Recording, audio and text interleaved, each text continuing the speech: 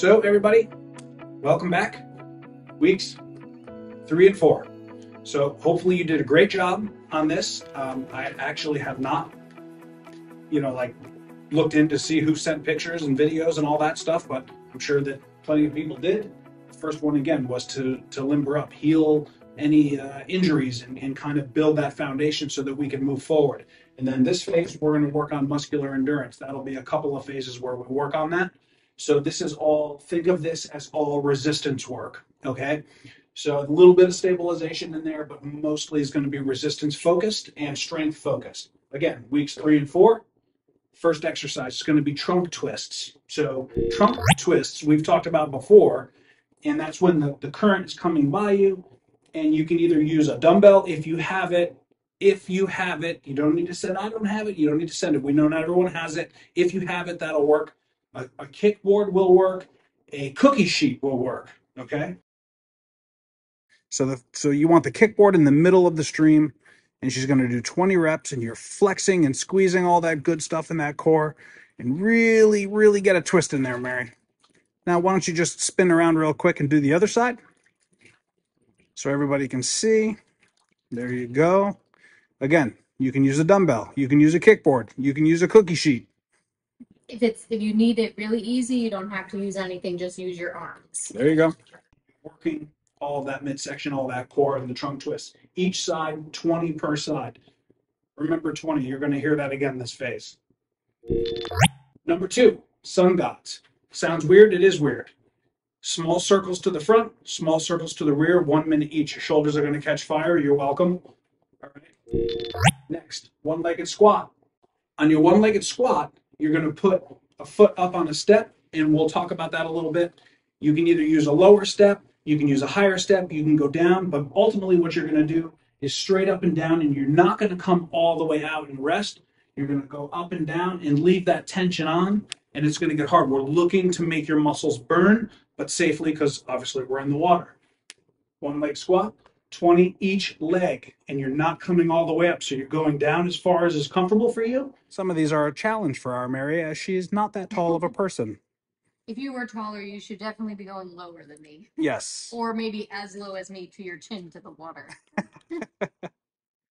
Number 4, it's going to be step downs. You're always going to see step downs in our recommendation because it's so good for your knees. You can't do enough. And this, again, you're going to see that again. So just figure that one is like the foundation of your house. It's never going anywhere. If you can't get all the way down for your heel, then work towards that. You don't have to do it all in one day. Rome was not built in a day, but you will get stronger and you will be able to go all the way down till that heel hits the floor. Calf raises. All right, so calf raise, all you have to do is you're going to get on a step. If you're real strong, do one leg at a time. So the alteration is, if you're not that strong and it's not comfortable, or you have some kind of a medical issue that's not allowing this, you can do both at the same time, hanging your heels off the step. We have it as 20 each leg. Number 6, bicep curls.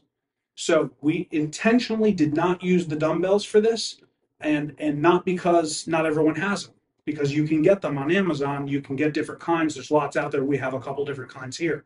But I want to use the bands.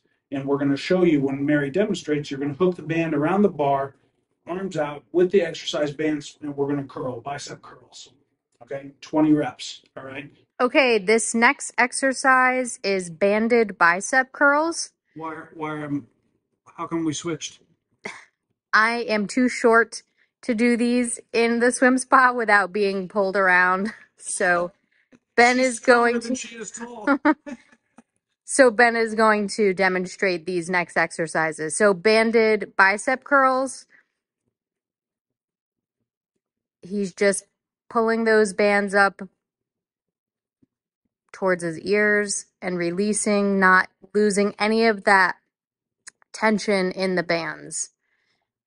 And you could see we just attached the bands to the bar on top of the swim spa jets. So you're going to do 20 of those.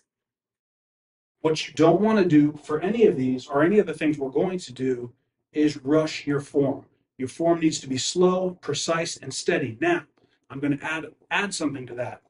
If you think you're doing this, let's say you're doing these bicep curls and it's not hard enough for you, There are ways to make it harder without adding more bands or more weight like you would in the gym.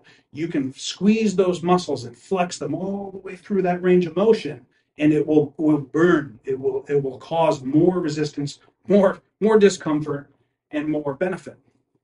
Band rows. Band rows, and again, we intentionally left out the rowing kit. Everyone has the rowing kit, but I don't want you to use it. So on the band row, right after the bicep, now some of this stuff you're starting to get into proper sequence. So we want these exercises in this sequence. There's a reason. The reason is if you do the bicep curls first, biceps are part of the back motion. When you do the back rows, you're actually going to be pre-tired. It's going to make it a little more challenging. If you did them real hard, it's going to make them a lot more challenging. You're welcome again. You're trying to squeeze your shoulder blades. Pretend that I had my hand right in the center of your shoulder blades and you were trying to pinch it with those shoulder blades. That's how you do that properly. Number 8, tricep extensions. What we're trying to do here is do exercises that are challenging and that also you're not switching all the equipment around in the swim spa the whole entire time.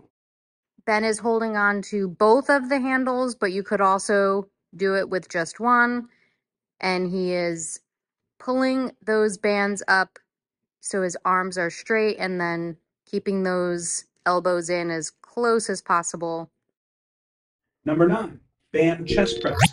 I like the band to come underneath my arm, and you're going to come up and squeeze that chest like you were trying to pinch someone's hand right there in the middle of your chest. Chest press, nice and slow. You're squeezing the whole time. And again, if you got done with one round, you feel great, guys, there's no charge to do it twice. Do it again. If you get done the second time, do it again. Okay, you can do this as many times as you want to. We're aiming for 3 times a week. Ready? 1 through 9, weeks 3 and 4. We'll see you out there.